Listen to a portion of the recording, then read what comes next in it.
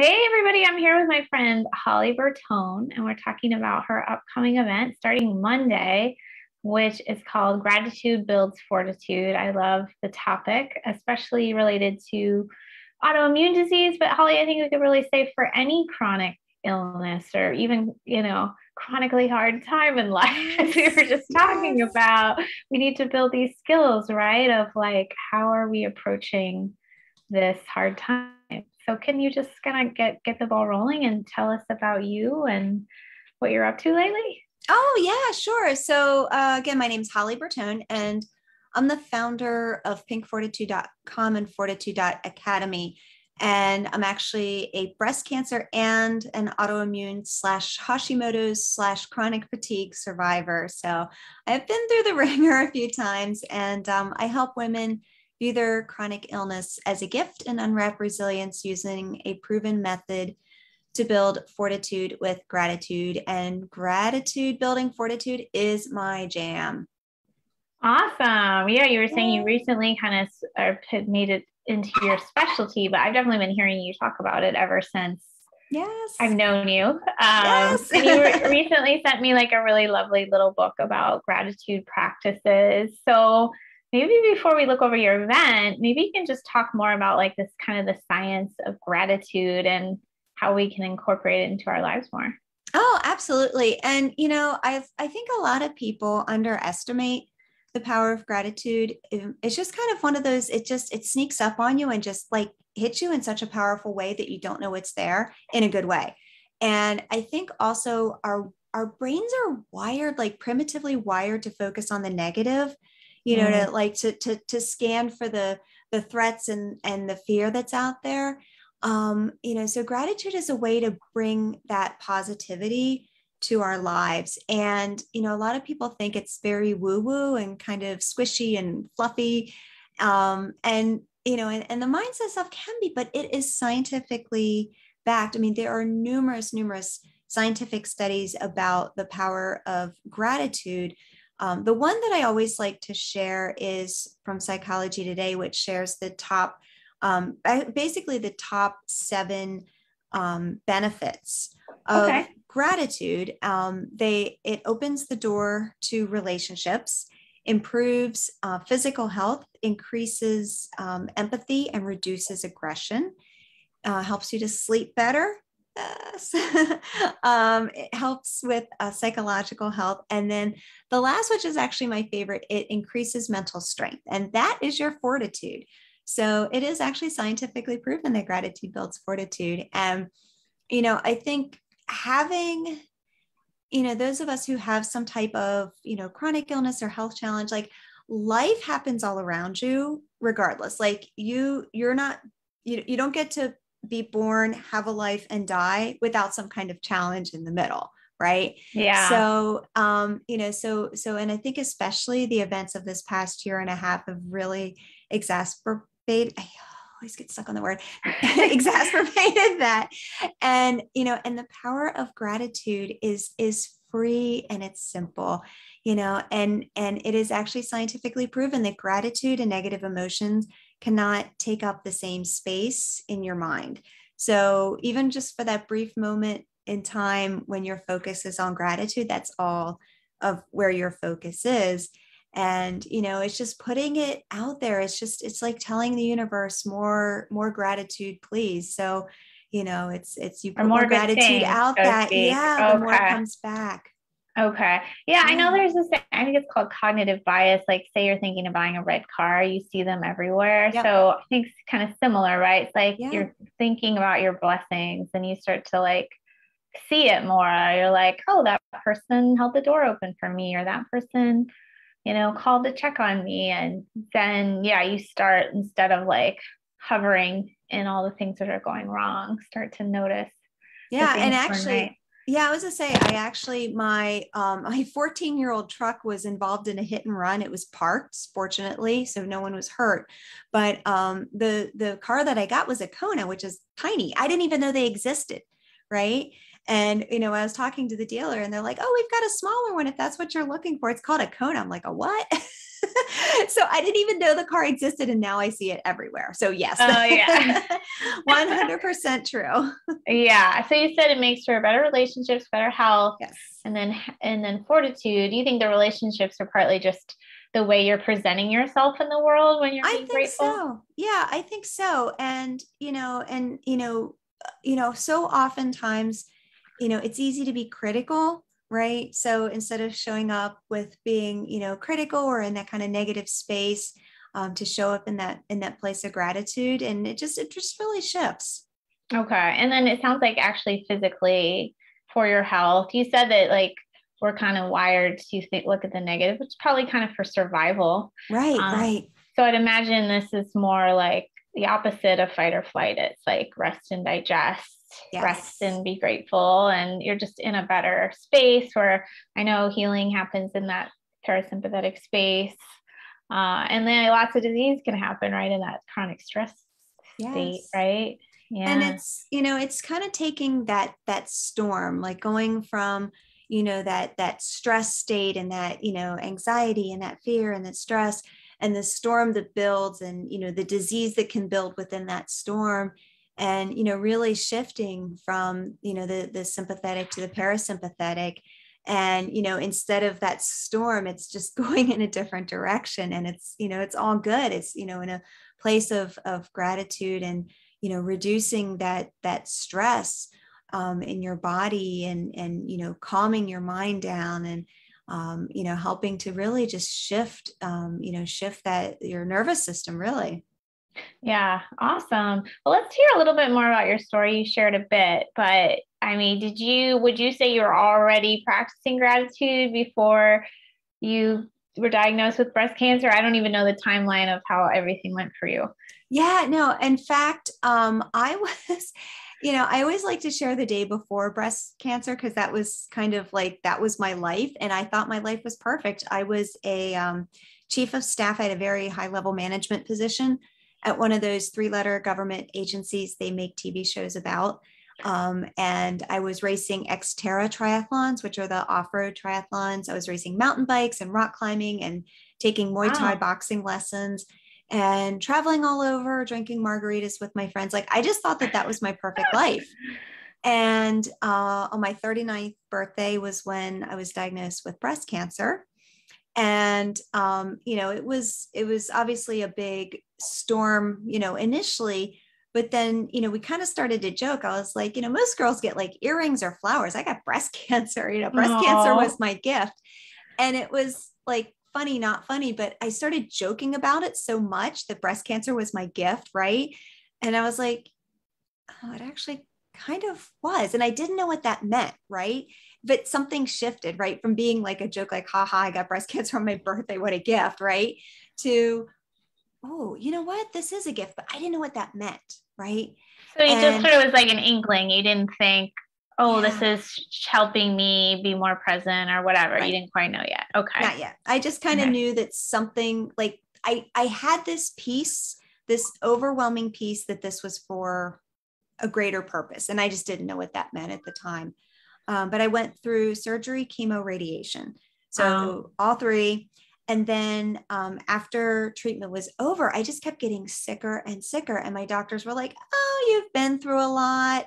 It's going to take your body time to heal. And I'm like, yeah, like a year ago, I was racing Xterra triathlons. Do you know how hard they are? Like, I can't get out of bed. Something's not right. So finally, a year later, I was diagnosed with Hashimoto's thyroiditis, which is the Oh, autoimmune component of hypothyroidism. Weight gain and fatigue are two best symptoms. So go team. Yeah. And although I I ended will up with, say I'm Hashimoto's as well, and I was yeah, tired, but I never gained weight. I was never constipated. So I will say, if you're listening, it can be atypical for sure.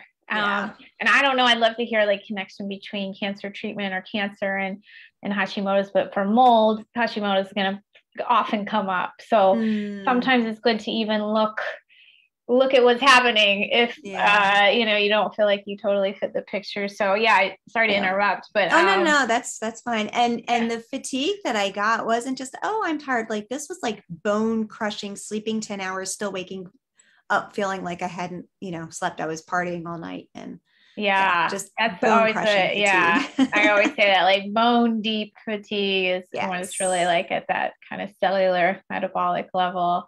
Yeah. Okay, so you were going through all this, probably pretty bummed out that you still were sick after all the treatment you went through. Yeah. Was there gratitude coming in at this point? Not yet. Not really. Not much. Yeah. No, not Oh, much. that's a rough. It's really rough. It really is. It was so I struggled for quite a while. And and this was, I was diagnosed, trying to think, it was 10 years ago. It was 10 years ago, or actually 11 years ago, I'm sorry, that I was diagnosed. And in 2017, I kind of hit rock bottom for the third time, was when I was, the fatigue had actually gotten so bad that the government agency that I worked at illegally rescinded my leave, and I was actually forced to resign. So that was when I hit rock bottom for the third time. And I think it was that point, not then, right? But in that recovery period after that was really when I just started diving into kind of a gratitude practice, because I just, rock bottom for the third time, just it hit even harder, and just trying to get my health back on track, trying to get, myself back on track and take care of my family, and, just regroup at life. And did you not have a diagnosis yet of Hashimoto's, or did you oh, have no, it? no. I'd already, yeah, I was diagnosed in 2010 and 11 with breast cancer and Hashimoto's. Yeah. So this was, yeah. So this was 2000. So I had been, kind of battling this and getting by. But yeah, it was about 2017 when I just kind of hit rock bottom for that third time and really started to pick myself up. And I was like, you know what? I need to start dealing with this mindset thing. Like I cut the gluten out of my diet. I cut the dairy out of my diet. I started removing toxins. Like I did all of the things, and I still just couldn't get out of the funk. And was like, you know what? Maybe I should start working on this mindset thing. Yeah. Game changer. Game changer. That's awesome. Yeah. Honestly, I don't think it's talked about nearly enough. And I don't think I mentioned to you, I'm writing this book on mold, and I have mindset in there a lot, or just skills and kind of resources, because you feel so overwhelmed and alone. And I think it's a huge, huge part of the journey. And people kind of want to grasp on to like the physical kind of things they can do, like what doctor they can see, or like what foods to eliminate and what supplements to take. And those things have value, but sometimes it's just like you don't see yourself kind of spinning and chasing all these solutions and not really like slowing down to just like listen to your body and take care of yourself. And it sounds like it took you a few hard knocks to kind of think about self-care in a different way, but you were coming from such an environment of like go and like climb the career ladder. So I don't think there's much awareness in that space about like take a rest, like cook yourself some real, right? There's just not. So and what's interesting is, and gratitude is not an on-off switch. I mean, you can't just be like, oh, I'm grateful and you're great. I mean, you know what I mean? Like your brain recognizes it, but it takes a while for it to just become, it kind of goes from what you do to who you are, if that makes sense. Yeah. And, at one point it was, waking up in that state of extreme fatigue, just waking up with, fatigue and overwhelm and anxiety and fear. And how am I going to make it through the day? And, now to be in that place of waking up just with a heart full of gratitude, with, a song in my heart and love in my heart, and just waking up and like, you know what, it doesn't matter how I feel or what's going on or what's not going on. Like, I've got this, right? The universe has my back. I've got this. Like gratitude is who I am. It's what I do. And, everything is going to happen for a greater purpose and a greater reason. Yeah, I like what you said earlier too, that, we're not going to go from birth to death with like no incidents. Like we're going to keep having stuff. Yeah. And sort of, I put this in the intro of my mold book. It's like, well, once I went through mold, then I went through a divorce. Like you can't unfortunately control it all. And it does, you got to kind of be like, how can I apply this? I think for my own self, I still tend to see these things as negative, and that's what I'm trying to reframe. It's like you said, life keeps happening. And instead of being like, well, this is not the way it was supposed to go, just be like, life happens for a reason. And yeah, I love your attitude. Like something good is going to come out of it. And I can like just handle whatever is thrown at me. And that whole attitude is so much more like soothing. Like you said, like it's that parasympathetic, like, hey, I'm relaxed about all of this. I think in our culture, we're almost taught to be relaxed about none of it anymore. Like everything we're allowed to be stressed out about, you know, the school pickup line we can be stressed out about, like everything. that is a little stressful sometimes. Oh my goodness. Are you kidding me with bus shortages now? Yeah. Oh, I didn't know there were bus shortages. Oh yeah. My 18, they have enough buses. They don't have enough bus drivers. Yeah, no, my 18-year-old doesn't have his driver's license yet. And school is kind of it's 3 miles away. He could walk if he wanted to.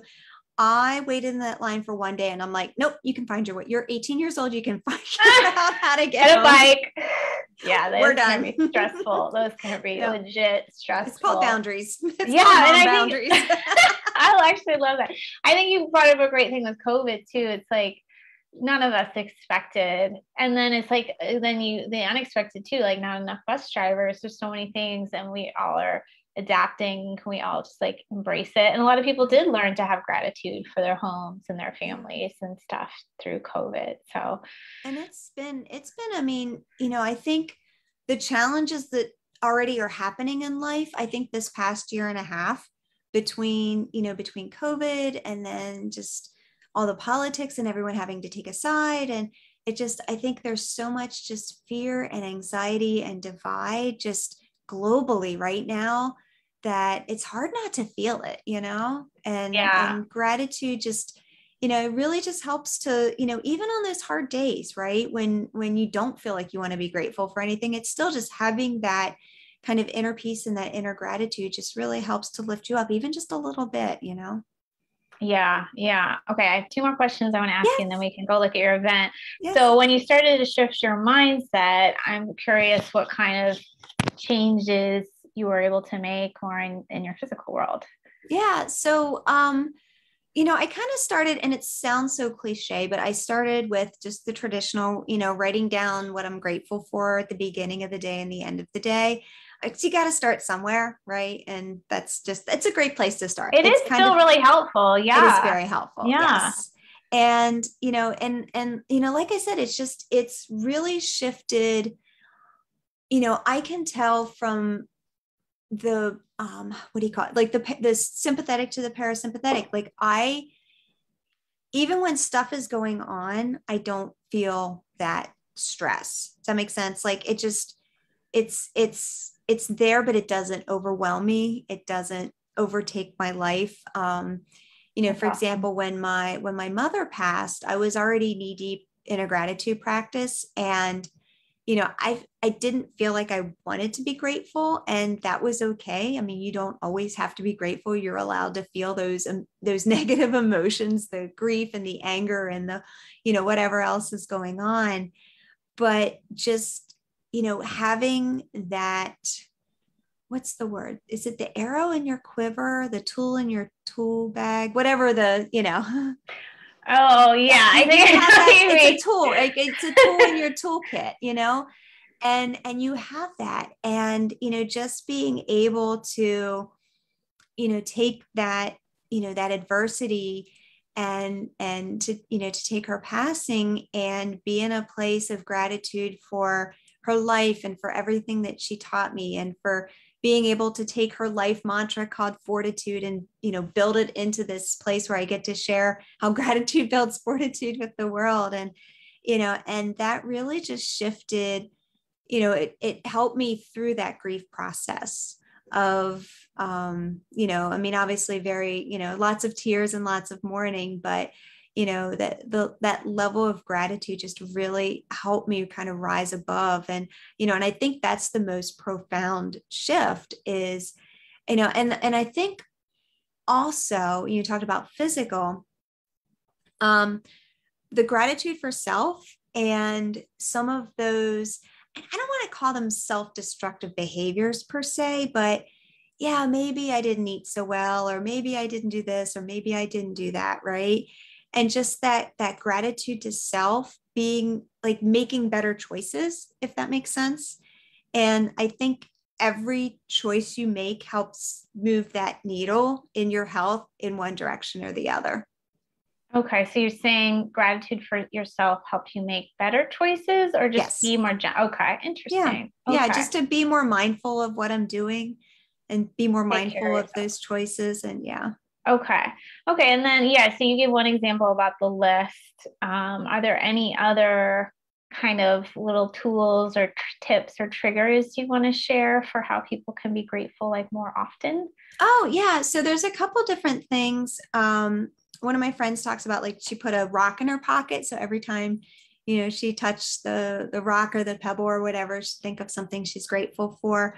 There's gratitude games like at the dinner table, if you can go around the table and just, everyone share what they're grateful for. You go on a road trip and you can like say, okay, A to Z, we're going to think of everything we're grateful for. Oh, interesting. And, just different ways to, set a timer on your phone, just, every hour, once an hour, maybe do a breath break, do a stretch break, think about, write down what you're grateful for. And the other thing too, and these are just, little ways to get started.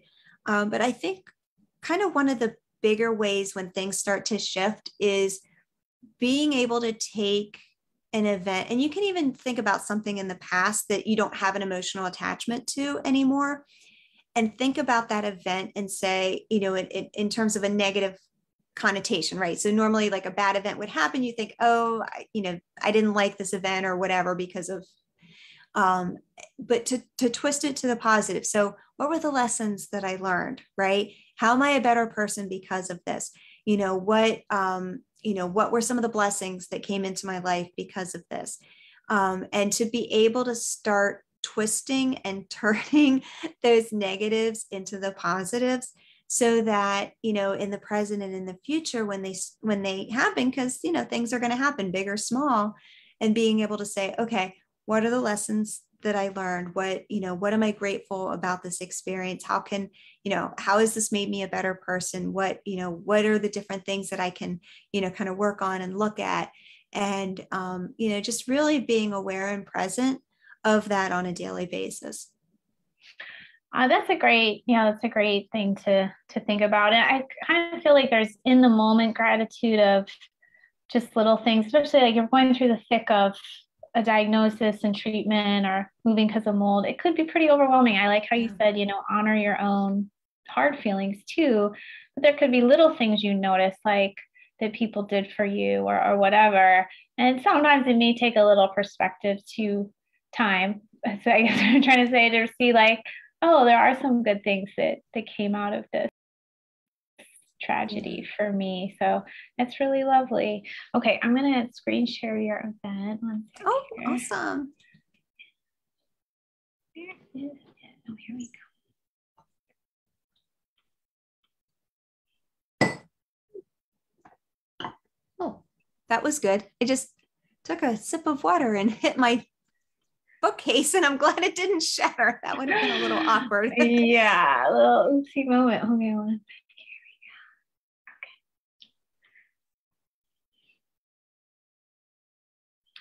Oh, I wanted to share, I've been listening to this book about, I think it's called How to Be Happy and Single. And she talks about how when we're dating, we're like, oh, we want to like find the person and have the life and do this. And she's like, well, what if you think about your life more in terms of your values and showing up with your own values, like for yourself and your loved ones. And even like you go on a date and maybe it's not the greatest match, but you value listening. So you're going to really just listen and like get to know a person or whatever. I thought that was really beautiful, because we can't control like all the instants, but we can control how we want to show up. And one way could be in gratitude And Yeah. it certainly feels better than the opposite, right? Okay, I think I got it here. Wow, awesome. Yeah, and I'll share the link on Facebook too and under the YouTube. Yeah. Well, I'll scroll up later, but these are some of your speakers. I love Debbie. She's so phenomenal. Certainly you could have some betrayal while going through a health journey as well, I'm sure. Do you want to share about any of these other speakers? I definitely don't know all of them. So it's 30. So it's actually 31 women. So we have 30 speakers and then one yoga session. And it wasn't necessarily supposed to be an all women speaker panel. It just kind of ended up that way. And it's just got a really cool vibe.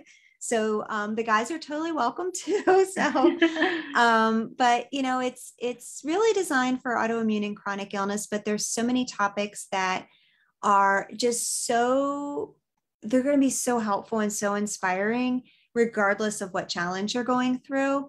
But these women, they showed up with their A game. I mean, just sharing their struggles and how they really came out on the other side using, you know, the power of gratitude to build the grit and the resilience and the fortitude.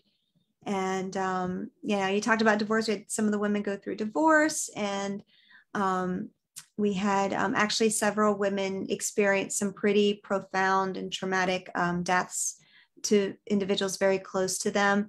One woman actually went against her culture and her religion and her faith to find healing. She was that desperate. And, you know, so just some really powerful stories. And it's free. It's free. It starts Monday and it's totally free. I don't know a lot of these people, so I should sign up and tune into some of these. Let me go up to the top here. So this is what the page looks like. Holly's really into pink. Pink fortitude, you know, it's a thing. My room when I was a little girl was like, and this was in the 70s, it was like that 70s pink, orange, and yellow. Oh, yeah, that's a fun but a little bit overwhelming color combination. So you just click to join, and then Holly was saying that she's already unlocked the talks, right? So you can not the talks yet. So you can so the summit's on Kajabi, and you'll have the link. So when you click on the link to join, so the summit's on the Kajabi platform. So you actually have to log in, which is super simple, but I know it's kind of new and different for some people. Oh, gotcha. So, so this weekend, so the interviews don't start on Monday morning, 8 a.m. Eastern time. The interviews begin. So there will be 6 interviews a day for 5 days. And so this weekend, what's open is there's a welcome video, there's a how to navigate the summit video. And then there's bingo and a giveaway and a dance party and all kinds of fun stuff. So, awesome. Okay. So it's like the free event. To get used to the portal, figure out, you know, your way around, so that, Monday morning, first thing, since there's so many speakers, you know, first thing Monday morning, you can just jump right in and start watching. Yeah. And if you've never kind of tuned into an event like this, you can just kind of like listen on your commute or listen in the, you know, in the background while you're, you know, when you're on a work meeting. Whatever you want. It's up to you. Yeah, you can just kind of squeeze it in, and you don't have to watch all of them. You can just kind of focus on the ones you want and get to know Holly better and some of her principles. It's probably an area of our lives we all could use, you know, some paying attention to. So thank you so much, Holly, for bringing this to the world. We really appreciate it. Thank you so much. Yeah. And I do have the link under Facebook. I'll have it under YouTube. We wish you all the best with all of it. Thank you. Thanks, everybody.